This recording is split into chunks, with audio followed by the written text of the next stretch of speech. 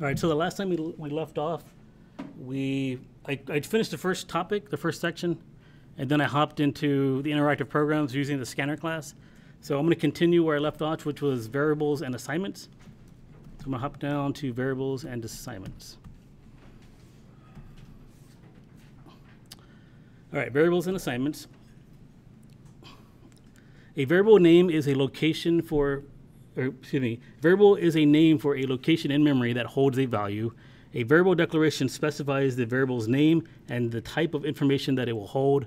So here is a declaration. You have the type of data the variable is going to hold, and then you have the variable name, which is a valid Java identifier. If you go back to chapter 1, there was rules on our identifiers. Does anybody remember some of the rules that will make an identifier invalid? Right, it can't be a keyword. That's a good one. Anybody else? So yeah, it can't start with the number, right? So it's allowed to have numbers, letters, and the underscore and the dollar sign, but it can't actually start with the number. It can't be reserved Java word, right? That was one of the other ones. And in addition to that, there are coding standards with this class. So if you're going to create a variable name, there is some documentation on the case of the variable, and it should be, it should start with the lowercase letter. And if there's an additional word, like if it's 2 words, then it's going to be camel case where the second word will be capitalized. Right, so it's going to start with the lowercase letter, and then if it had a second word, it will be capitalized.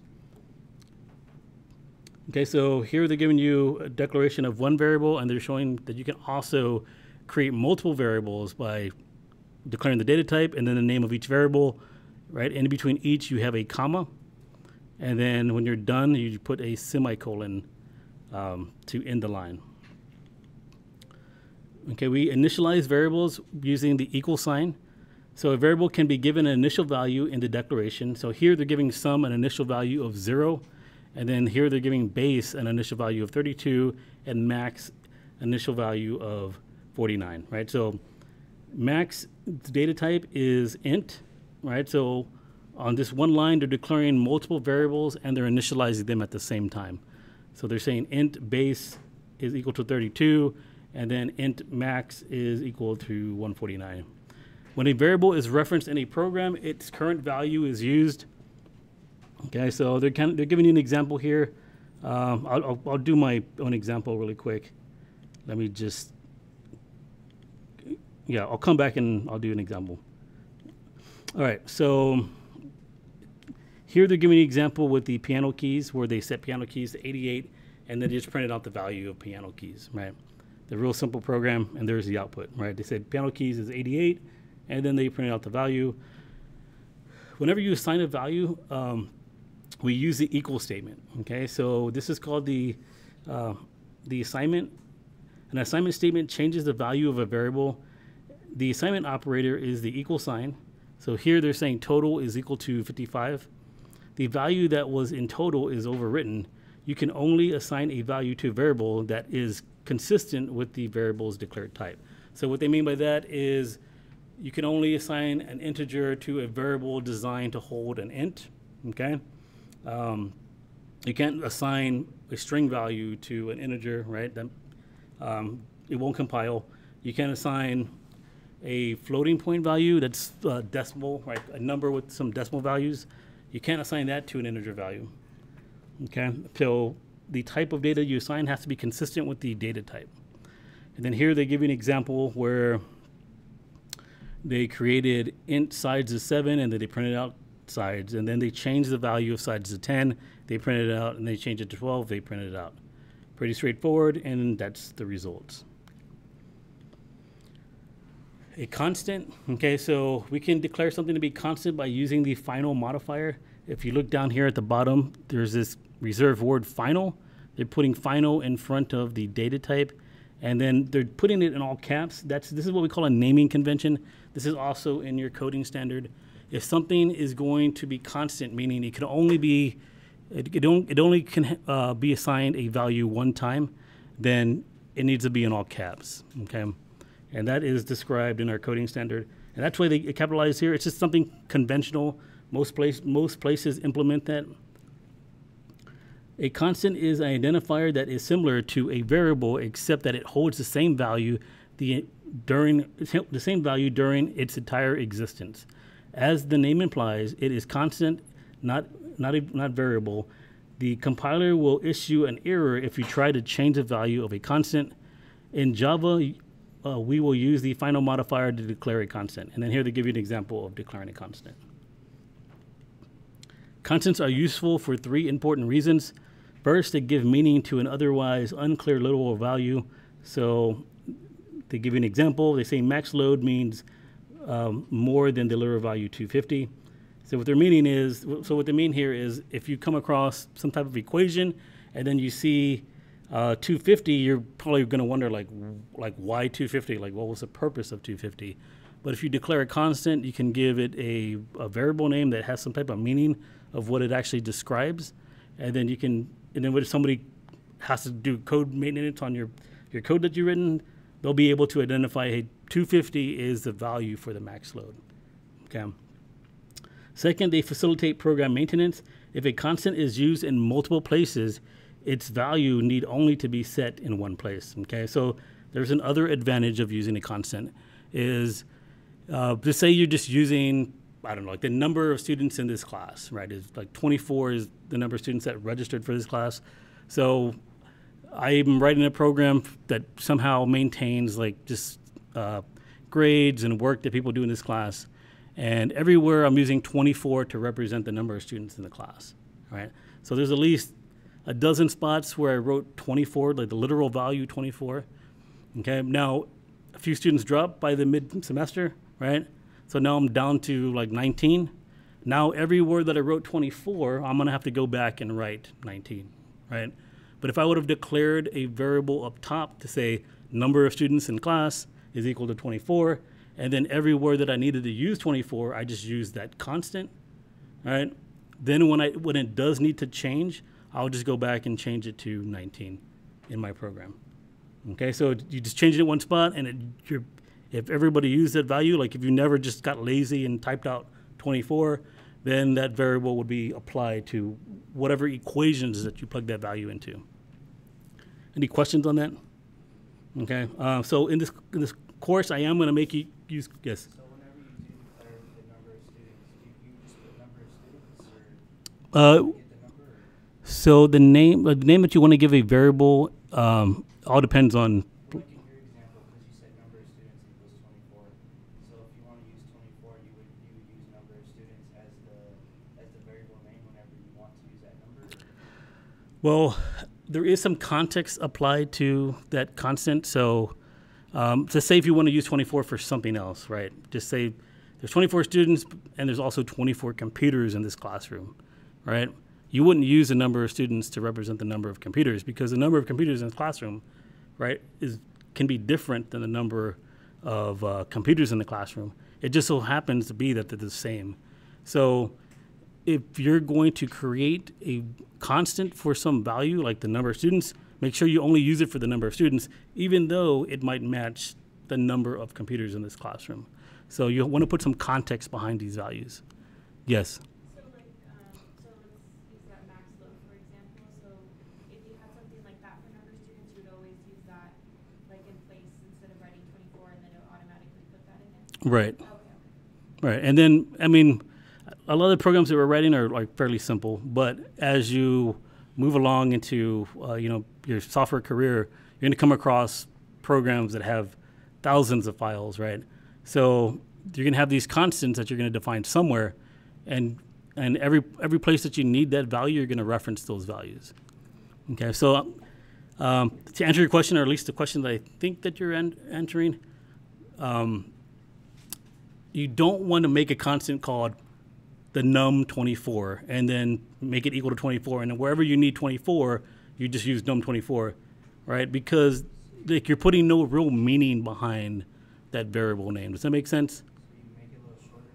Well, you don't make it shorter. Like you need to explain what that number 24 actually means. Like if it was students, then you would put all caps students? Right, like number of students, or yeah, students. And like it depends on what you want to do or how you want to name those values, but it does need to be in all caps. Okay, now I'm going to go ahead and do an example shortly because we're coming to the end of this section. So third, they formally establish a value, or excuse me, third, they formally establish a value should not change, avoiding inadvertent errors by other programmers. Okay, so that's the third advantage of constants. If you know when you run this program, you don't want it to change for the duration of the program, you make a constant and you require everybody to use that value. Okay, now, of course, if multiple programmers are working on the same code, like maybe some of them get lazy and they don't use the constant, but if everybody does, right, they won't, like, it would stay consistent in every location in the equation, and you can avoid situations where a programmer will change the value to something off from what the actual value is supposed to be. Okay. All right. So that is the end of variables and assignments. I'm going to just do a quick example.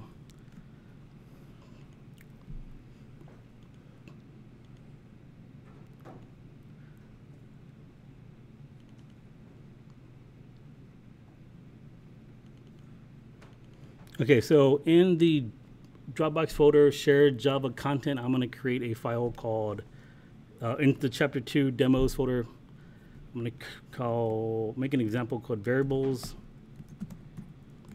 and assignments demo. Okay, I'm going to just copy this name because I don't have to rewrite it again. And I'm going to save. And then I'm going to create my class header. Here's the name of my class. And then my method header, public static void main string array arguments. So let me turn down the lights in here. They're too bright.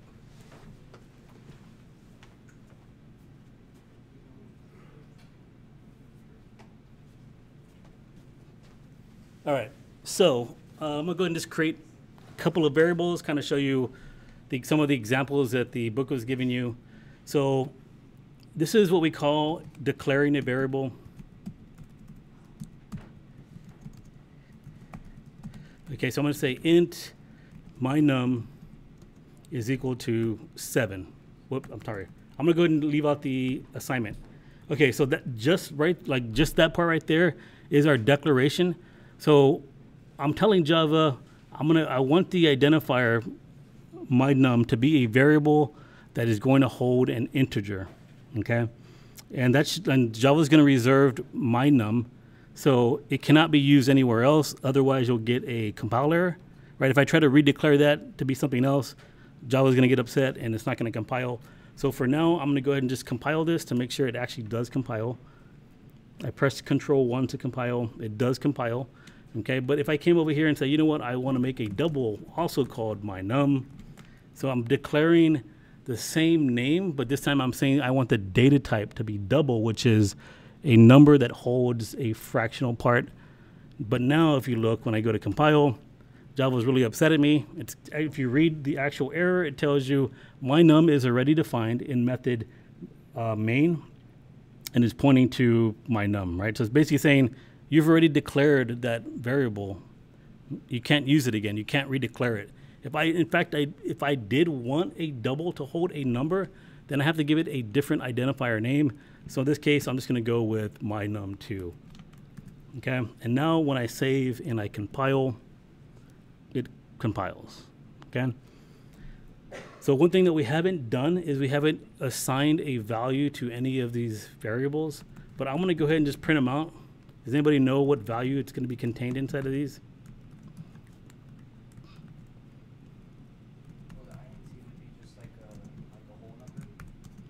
Well, yeah, that's true. It will be a whole number. But what whole number?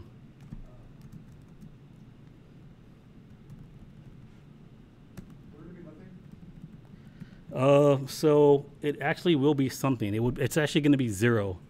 Okay, so Java, if you don't declare a value, Java will tell you it needs to be declared.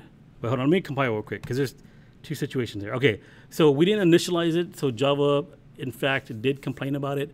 But if there's some situations where if you don't actually assign a value and there's no way for the compiler to know that you assigned a value, then a 0 actually gets put in place. Okay, now in this situation, because the program is pretty primitive, meaning I'm not referencing other files where these variables live, it actually didn't compile because Java is smart enough to know, hey, you haven't even initialized those values yet. You can't print them out. Okay, so before I use them, I'm going to have to give them some initial value. And to do that, I'm going to make an assignment statement. So here, I'm going to say assignment statements. Okay, so I have my num, and I'm going to just say my num is 7, and then my num2 is going to be, I don't know, 89.1234. I'm going to save that, compile. It does compile, and then I'm going to go ahead and run that. All right, and that's the output. Okay, so we have my num is 7, and my num2 is 89.1234. Okay, so this is how we declare, and this is how we assign. Now you can group them together. So if I, in fact, wanted to declare some other variables, just say like, I want more integer variables, I'll just say like num1, num2, and num3. There's me declaring them, and I can also assign them values on that line. I can just say num1 is 4, num2 we'll say is 7, and num3 is -2. Let me put a comment here. I'm going to say declare multiple and assign. All right, so now I'm going to just print those values out really quick.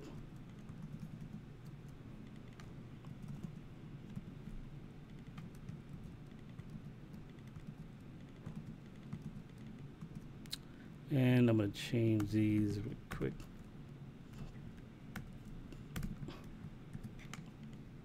All right, so compile, run, and there you go. Okay, so those are the variables that I declared. All right, so now let's talk about the constant. Oh, I'm going to go ahead and make another example for the constant. So go ahead and say new, and then I'm going to save as, and I'm going to name this constants, or is that the way you spell it? I don't know. I'm so confused. Okay, constants, and I'll just call it example. All right, I'm going to copy this because I don't want to have to write it later. I'm going to save. I'm going to create my class header. So I'm going to say public class, the name of my class, and then my method header. No dang, which is public static void main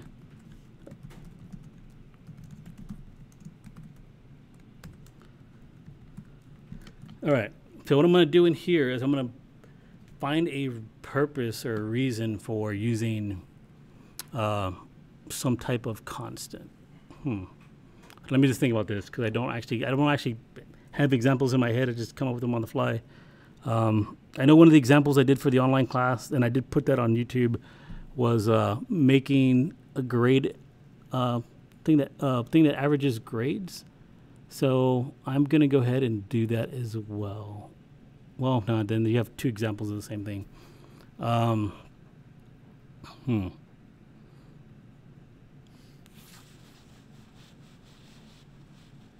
Okay, I am going to just use like the number of students. I just don't know how I'm going to use the number of students. Okay, so first thing I'm going to do is I'm going to just say, the way you declare a constant is you say final and then int, and then whenever you make a constant, you're going to put it on all caps, and there's no way to camel case multiple letters. So if this was like an integer that changed, it would say like num of students, right? But to replicate that as a constant, you would just use num underscore of students. Okay, and it would just say the number of students in here are 24, right? And I'm going to say system.out dot print line. I'm going to say number of students in the class.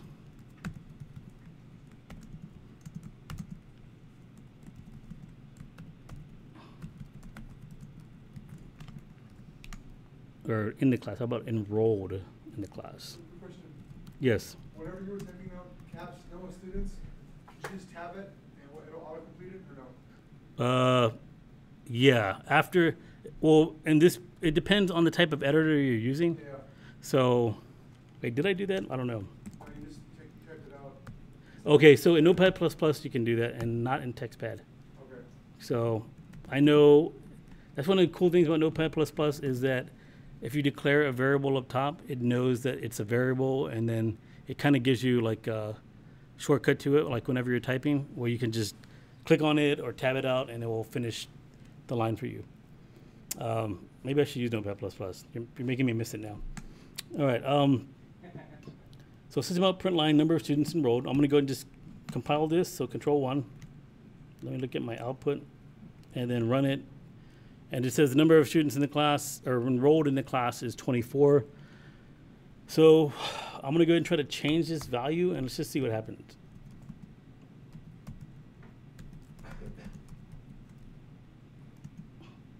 Now I'm going to set the value to 12.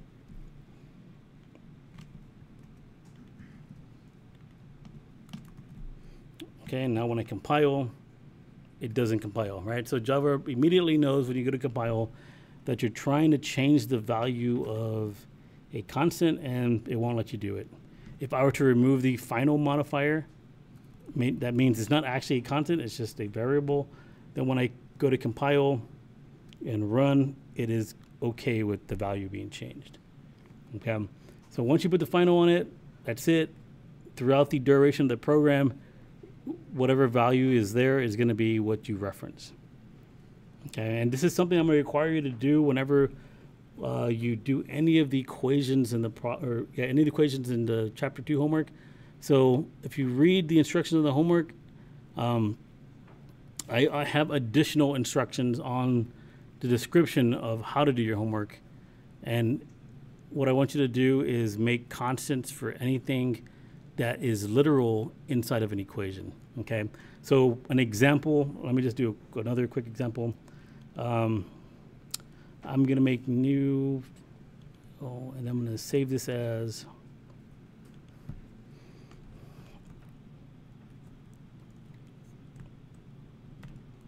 I'm gonna call this square calculator.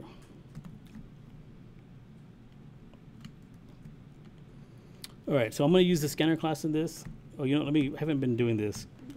I don't want to get you guys in bad habits. So I should be putting like name and info up top. Okay, so I'm going to import the scanner class, meaning I'm going to prompt the user for information.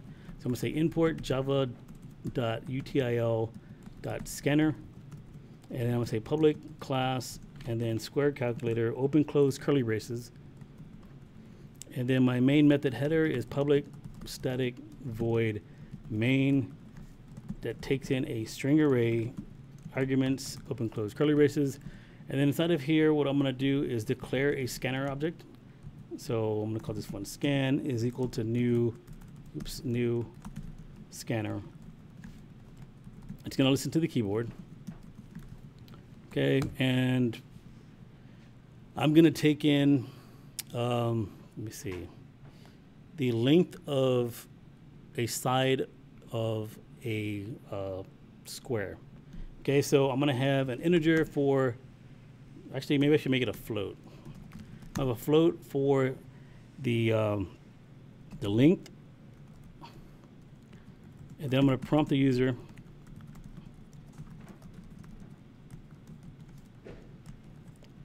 I'm going to do print. That way, like, the prompt is on the same line as the entry. So I'm going to say enter the length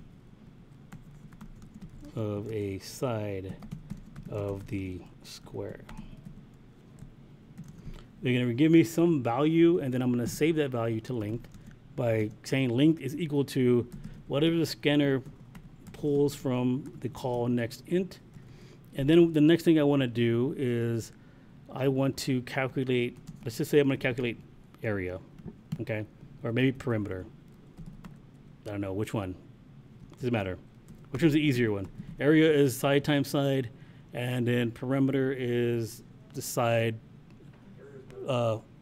added, like the sum of the sides 4 times, right? So the sides times 4, right? So we'll do perimeter. Let's just do them both, right? They're really simple equations. Okay, so I'm going to come over here and I'm going to say, okay, well, my perimeter of my square is going to be equal to whatever my length is times the number of sides of a square. Wait, am I spelling this right? So length, and then times the number of sides of a square, which is 4, okay? And then my area is going to be equal to my length times my length. Okay, and then I'm just going to print out system.out.println. Say the area, or how about the perimeter of the square is, and then give them, concatenate in some value, which is perimeter.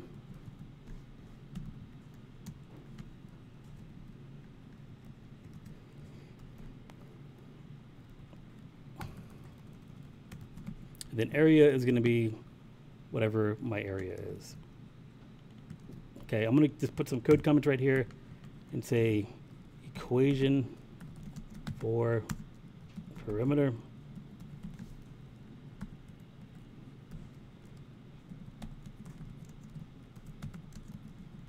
All right, save that. Let me scroll down a little bit so we can see all the code at one time. Okay.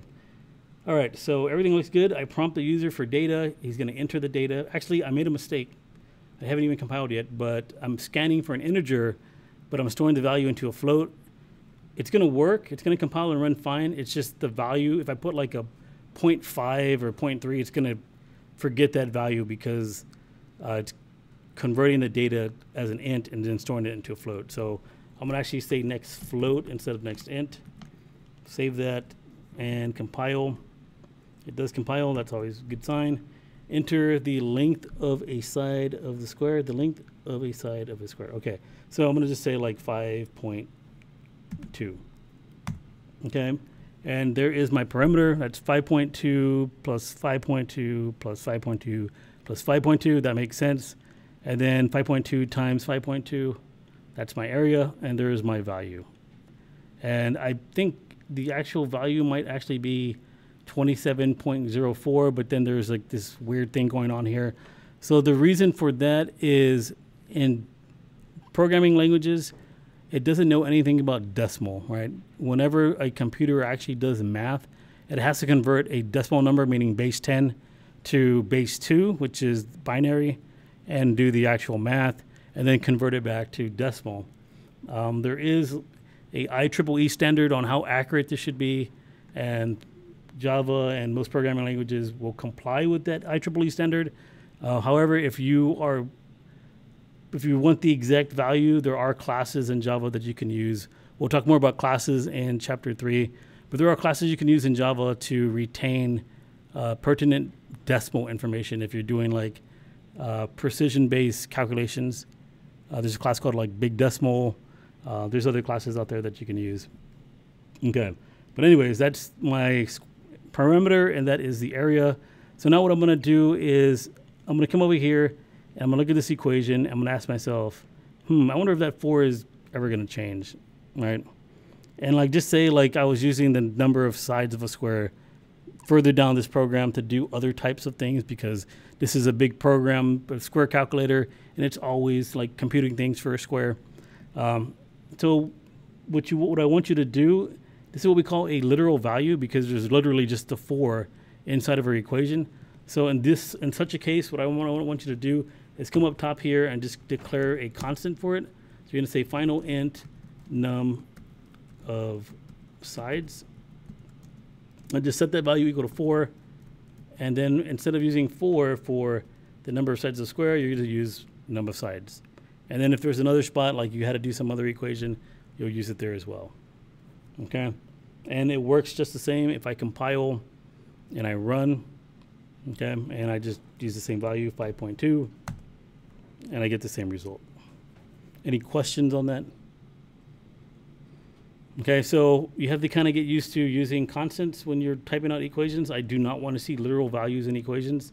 That is in our coding standard, and I don't know if I actually explained that in the homework, but it is part of the coding standard.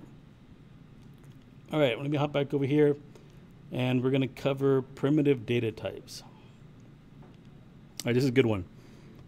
So yeah, it's really good. Okay, primitive data types. Okay, so in Java, there's 8 primitive data types. There's 4 that represent integers, the byte, the short, the int, and the long. 2 of them represent floating point numbers, which is float and double. One of them represents a char, or excuse me, one of them represents characters, which is the char, and one of them represents Boolean values, and it's Boolean. And here is a table of the different sizes and max and min values. I personally don't have this memorized, and I don't expect you to, but the thing that I do expect you to memorize is the storage size, right? So you should know a byte is 8 bits, you should know a short is 16 bits, an int is 32, and a long is 64. For a float, 32 bits, a double is 64 bits, right? Those are things you're gonna have to know for your test. If you know those, you can calculate what these values are. So 2 to the 8th power is 256. That means there's 256 possible values that you can represent with 8 bits. So byte can represent 256 values. Now Java for integers does include a negative range. So you can go from negative 128 to positive 127. The difference between a negative 128 and a 127, positive 127, is that you have to also account for the 0 that's in between the negatives and the positives. Right, it does that for everything. So 16 bits, you can actually represent 64,000 possible values for 16 bits, but the max positive value that you can have for a short is 32,767. The lowest value is negative 32,768. Okay, and so on. Like I said, I don't have any of this memorized, but I do know that an integer, the highest value for an integer is a little over 2 billion. Yeah, that's all I remember. But for your exams, for the midterm and for the final, I just expect you to know the bits for each one of these data types. Any questions on this? Right, numbers, that's integers and floating point values. A character variable stores a single character. Character literals are delimited with single quotes, so we use a single quote to delimitate a character, where in a string we use a double quote. Here's some examples of declarations of a char. So they're saying top grade is A, and then there's char terminator, which is a semicolon, and then there's separator, which is a space. It says, note the difference between a primitive character value, which holds only one character, and a string object, which can hold multiple characters. Okay, there's a big difference between the two. A string is just a collection of chars, right, where a char is just one character. A character set is an ordered list of characters with each character corresponding to a unique number. A char variable in Java can store any character from the Unicode character set. The Unicode character set uses 16 bits per character, allowing for 65,536 unique characters. It is an international character set containing symbols and characters from many different languages. Okay, so the char is 16 bits. Okay, that's something you need to know. In Java, we use a Unicode character set. So the way the Unicode character set works is the int value will map to a particular character.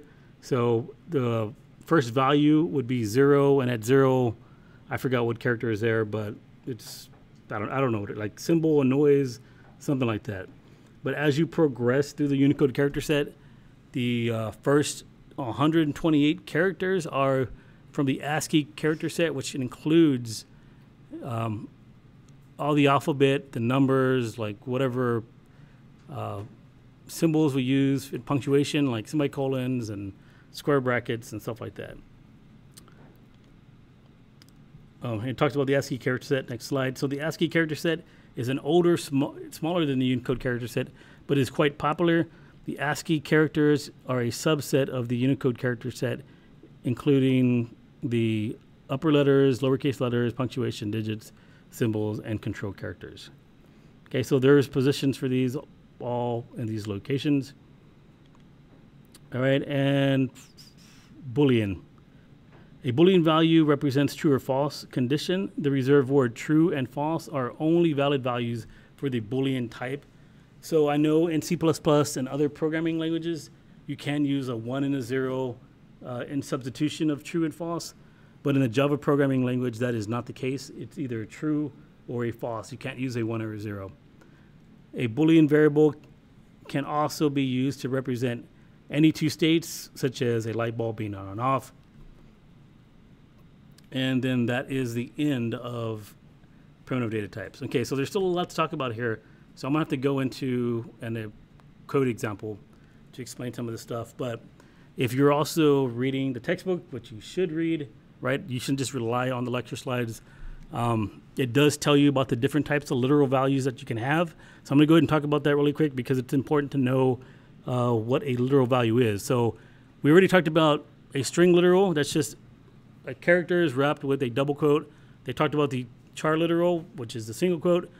We have used an int literal already, right? An int literal is just writing a number into the code, right? So here, right here, that's an int literal, right? If you write an integer into Java, it's going to treat it as an integer. So it's literally that value right there. Whenever we wrote a decimal value, let me hop back to decimal value. Where did I do that? I did that right here. This is a double literal.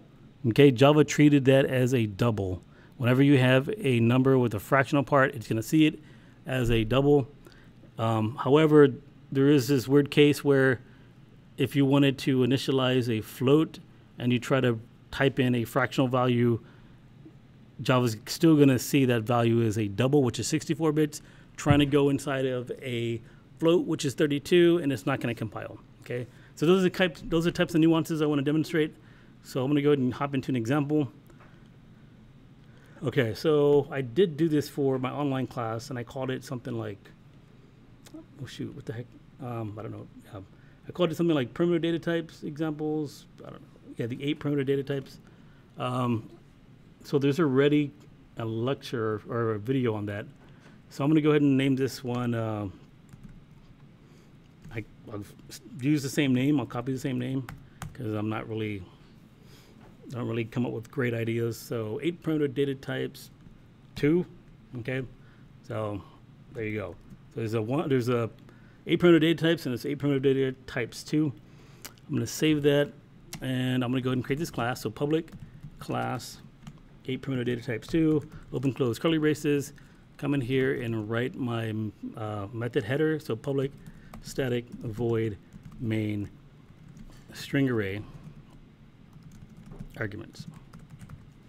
All right, and I'm going to do all my work inside of here, but I'm going to come up here and put this up here, name and info. It's all going to go right there. Okay, so inside of here, I'm going to go ahead and just declare some data types. So I'm going to declare the 4 integer types. Okay, so let me go ahead and label this real quick. The 4 integer types. So an integer is essentially a whole number, right? It can be 0, a negative value, positive, but it's not going to have any fractional part associated with it.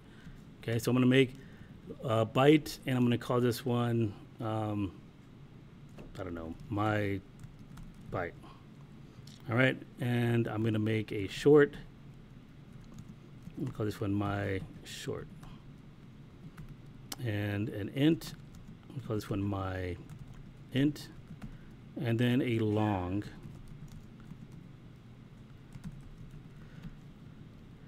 Okay, and let's remember that the byte is 8 bits. And the short is 16.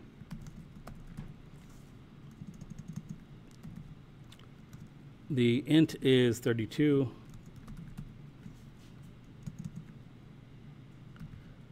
and the long is 64. Okay, so that's just my declaration. So all I did was just declare those variables. So now I'm going to assign them different values. So I'm going to come over here. I'm going to say, okay, well, I want my byte to be 7, and my short is going to be, okay, it can go up to 32,000. So I'm just going to make, let's say, like 30,000. And then my int can go up to 2 billion. So we'll just, oops, I'm going to do that. It's 3 zeros, 3 zeros. Did I do that right? 3, no, that's 4. What the heck? All right, so that's right there, 100,000. Yeah, I think that's 2 billion, right? Or do I need one more set of 3s? That's it? Oh, 2 million. Okay, yeah. Then billion is another set. Okay. So now I'm going to do my long. And for now, I'm just going to, in my long, I'm just going to hold 2 billion as well. Okay. All right, I'm going to do system.out.println. I'm going to just print out these values really quick.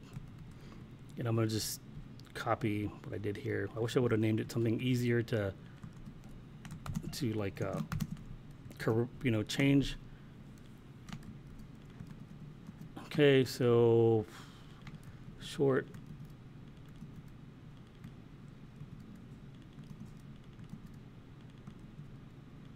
Are you doing any key presses to get it to highlight the whole thing at once? I'm just clicking it. I'm double clicking it. So, and then I do Control C to copy, and then Control V to paste. And on Mac, it's Command C and Command V. Okay, so I'm going to go ahead and compile this. It does compile. That's always a good sign. And now I'm going to run, and there are my values, right? So I have a short, I have a byte, I have a short, an int, and a long. Okay, but let's go ahead and make a long that is actually out of range, or not out of range, but in range of a long, but out of range of an integer. So we know that 2 billion something is the highest that we can go on an int. So I'm going to go ahead and make this 5 billion. I'm going to go to save this. I'm going to try to compile. And then right off the bat, Java's upset at me. It's telling me that the integer number is too large, 5 billion. Okay? And it's pointing to what I just did. I'm saving this into a long, so this should be okay. But what's actually happening is Java's seeing that as an integer, meaning like it's trying to convert that to an int, like in place.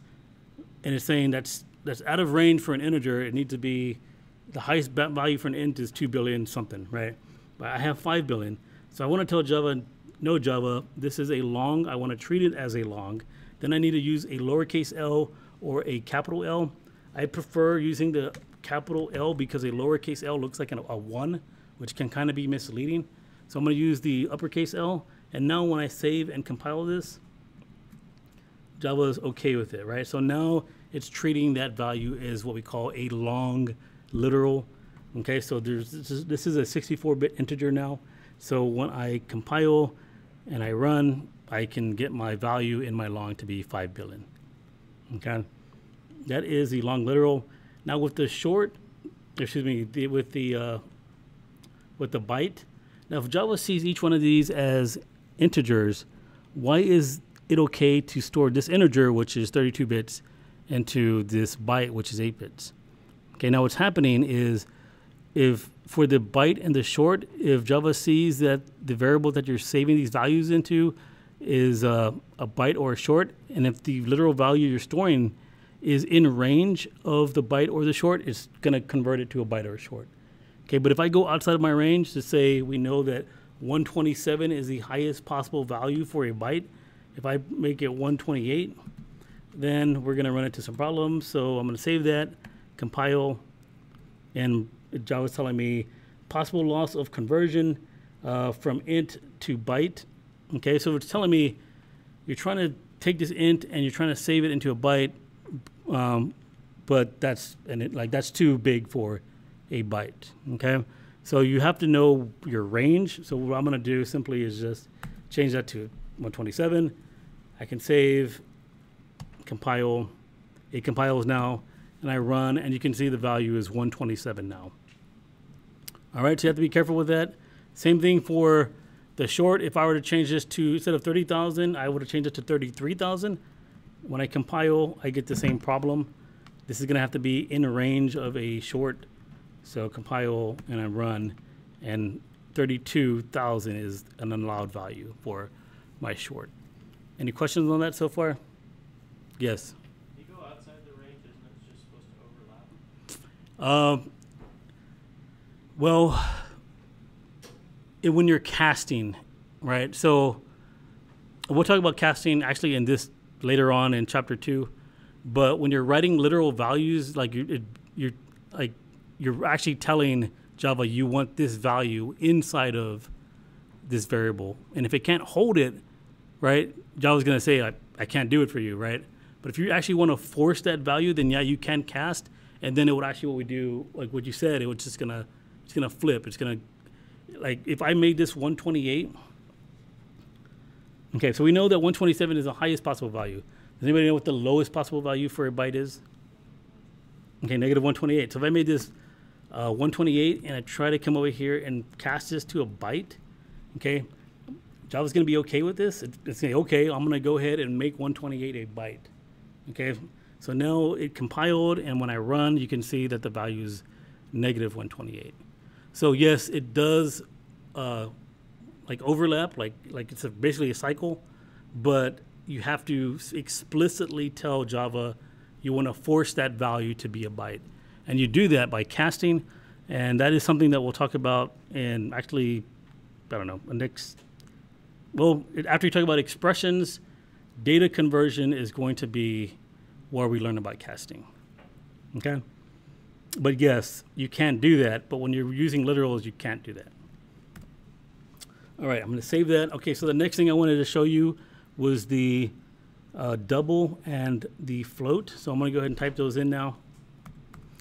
So I'm going to say float. I'm going to say my float. And this is going to be 32 bits. I don't know why I put a semicolon there. And then a double.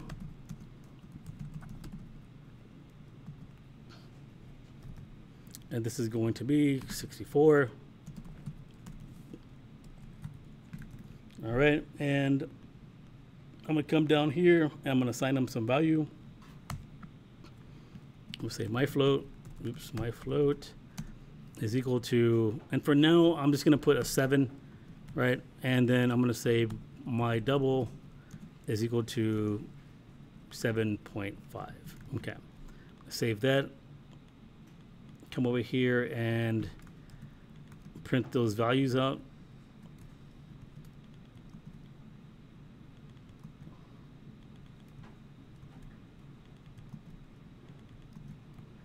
All right, so I'm gonna go ahead and compile.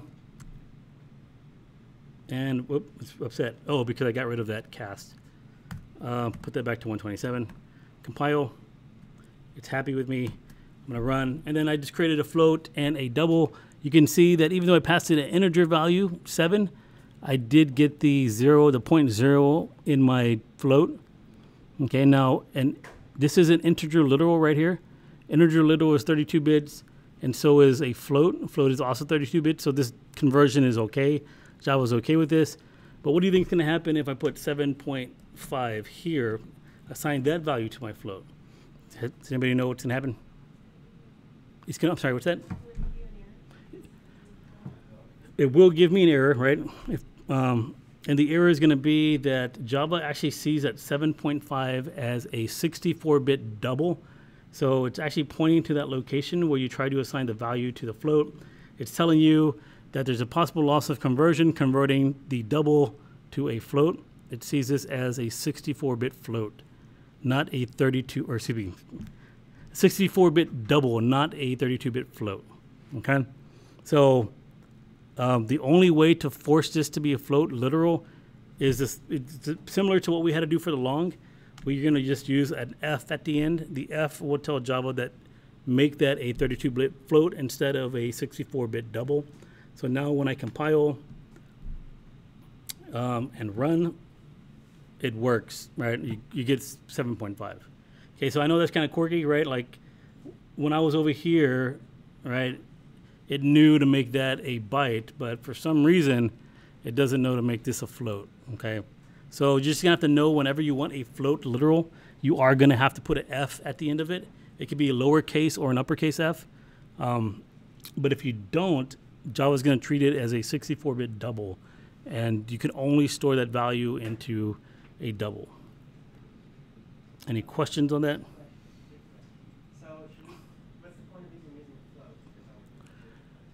Well, anybody have can anybody think of why we would want to use a float over a double? No, actually the double holds more. Okay, so I mean the whole reason that we have these different values that are different sizes is for memory management. Okay, so if you don't really need to have a precision, so a double, did we talk about that? We just finished primitive data types. I don't know if I mentioned that. Let me hop back. So a double has 14 significant digits, if I remember correctly. Wait, where is this slide? Oh, 15 significant digits. That means that they can have 15 possible numbers inside of whatever value that's there. Or a float will only have 7. So the purpose behind the float and the double is the different sizes. If you don't really need that type of precision, then you'll just use a float. Do you have a question? Is that because if there's more possible digits that are like in there using a double as opposed to a float, that there's more chance that when it's run that there would be an error or accrued? Like, I'm trying to see how this functions with programming and efficiency.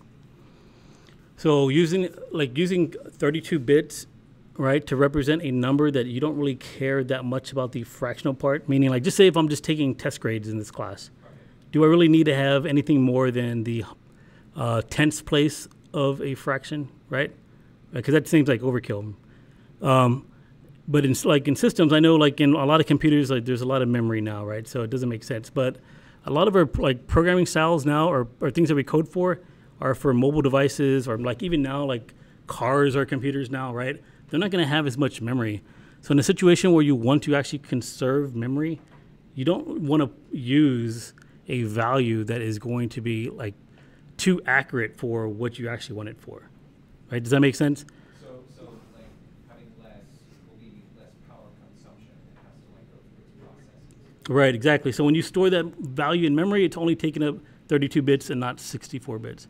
So let me bring up this other point too, because I think this is a good thing to think about as well. I mean, we have a byte, and I know I don't really use bytes that much, but there's situations where I'm like, I should probably just use a byte for this because even though I don't care about like memory because I'm writing these programs on my computer to give you guys demonstrations, a byte goes from negative 127 to positive 128, or I'm sorry, negative 128 to positive 127. So if I want an integer that's going to represent the age of a dog, right? Like how old does a dog really get? Like 10, 15 years. It gets kind of old, you know. Like I don't know a dog who's lived over 20 years, right? Do I really need an integer which can hold like 2 billion positive values? No, right? So it's more efficient to use a number that is going to be within the range of what you're actually trying to use it for. Okay, and a lot of these examples, though, like in the book and all that, they don't really stress the importance of that. So you'll see them using like an integer for, I don't know, like age or something like that, right? Now, there are people who get over 127 years old, so maybe use a short instead, but an integer, I mean, it goes up to 2 billion, right? So, I mean, those are just things to think about. I know like this book kind of more focuses on just teaching you the basics and not so much writing efficient code. But as a programmer, it's always good programming practice to think about who you're targeting, right? If you're targeting a mobile device, you don't want to make huge objects or use a lot of the memory because you want your program to be as efficient as possible so it can do other things, right? Okay. But that was a good question, though. All right, so that is it for the numerical values. So there are two more primitive data types that I want to go over. The one I'm going to talk about first is one that we're going to use a lot in Chapter 5 and 6, and that's just simply the Boolean value. There really isn't a good way to explain or demonstrate the Boolean value right now without using like conditions and stuff like that. But a Boolean can either be true or it can be false, right? Those are the only possible values that you can have in Java, are just those two values. And it's just simply going to just print out whatever state it's in. So if I come over here and I print that out, bool. So I'm going to compile and then run. And there is my output, right? My bool is false, right? And it can either be false or true. And in Chapter 5 and Chapter 6, we're going to use Boolean values to control loops and decisions, make decisions for us. But for now, we just have to know that the possible values for a Boolean is true and false. The other one is the char. Okay, now this one's a little more interesting because you can have a char, and I'm just going to say like my char. And to create a char literal, we can use the single quotes, and I could just put like one character in here. I just put like a lowercase u, and then a semicolon, and then I'll come down here, and then I'll use that value.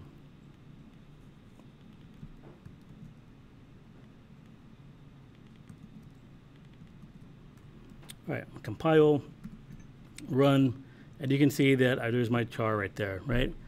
Pretty exciting stuff. Okay, now the char does come from the Unicode character set that we talked about. There's 65,000 possible characters. So you can actually use a number as the value that you want for a char, right? So if I just say like I knew what character I wanted from the Unicode character set, I could just come over here and type in a number like 67, and I can compile that, and it compiles, right? Java's okay with this, and then I go ahead and I run this, and at 67 you have capital C in your Unicode character set. If you have your book, if you go back to I forgot what appendix it is, but in the back of the book there's an appendix that kind of goes over the Unicode character set. It doesn't have the entire table, but if you go online, it will give you the entire table. But there's some interesting characters past the ASCII character set, which is 128. Now, depending on the operating system that you actually display those characters on, you may or may not see them. Okay, you have to actually have the character set installed on your computer and able to see in order to see some of the values. Okay, so one of the other things that you can do is you can take a numeric integer and cast it to a char and then get some value.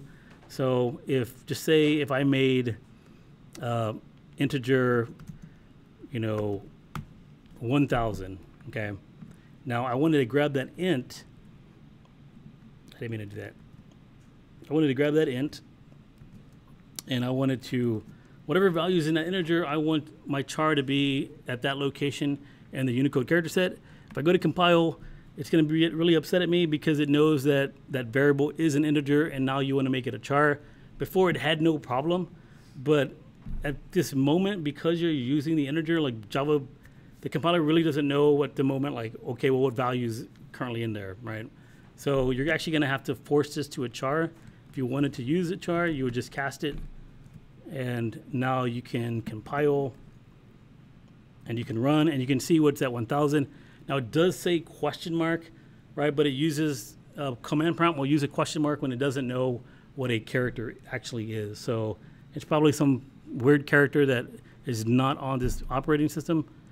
So that is what's going on there. That's why there's a question mark there. Okay, so that is it. But before I stop with this example, I wanted to go ahead and just like write a quick for loop.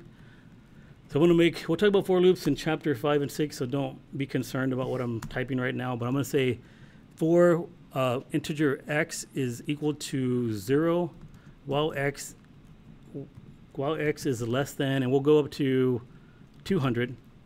We're going to increment x for every iteration of this loop. And then what I'm going to do is just print out the possible values of the char at that location. So I'm going to say char C is equal to X. And I'm going to cast this to a char. And I'm going to make a string where I have X. And then I'm going to concatenate a string in between. And then I'm going to put in C. I am going to turn up my volume because some of these characters are actually sounds. So let me just turn up my volume up really quick. Let me see. I don't know if you'll be able to hear it because the speaker on my computer. Okay, so I'm going to go ahead and compile this. It does compile. I'm going to go ahead and run. Oh, I guess, oh, yeah, that's right. That sound is going through the HDMI, which is going through this, whatever speaker is for that projector. Okay, so if we go back and look at this, you can see at 199, we have this weird looking C with like a little, I know it might be a little difficult to see, but we have a C with some type of mark at the bottom of it, just like an A, E, like kind of ran together. I don't know what any of that stuff is. But if you actually scroll up, you can actually see the start of the ASCII character set at 0. Those question marks there are some control characters or something. Scroll down, you can see where the explanation mark and some of the punctuation marks start. You can see where your numbers start, right? So at location 48, you start with 0. And then you can see where your alphabet starts. You actually start off with capital letters before you start off with lowercase letters, right? The lowercase letters like are in the 100s or like the, where was that? That's the 70s. The lowercase letters were, yeah, at 97 and then on. And then as I continue down, you can see a bunch of question marks, meaning it didn't know what was supposed to be at that location. But in some cases, you'll see like some weird characters like that one. Right, or that. Okay, so there are some characters that it was able to understand and show on the screen. All right, does anybody have any questions on this? Won't be able to type it down. I'm sorry, what's that? So I'm trying to type it down, you go. Oh, yeah. But this example is on Dropbox, the one that's shared. But yeah, all that code is there. All right, so I'm going to go ahead and stop there because the next topic we're going to talk about is expressions. And this is where it gets kind of complicated because we're going to start actually doing multiplication, division, all that kind of stuff. And then we're going to end it with the next class, we're going to talk about casting, which I already went over. So that should kind of go pretty quick. And then interactive programs, which is using the scanner class. I've already demonstrated that to you, but I'm going to actually read the lecture slides and we'll talk about the different methods that you can call on the scanner object.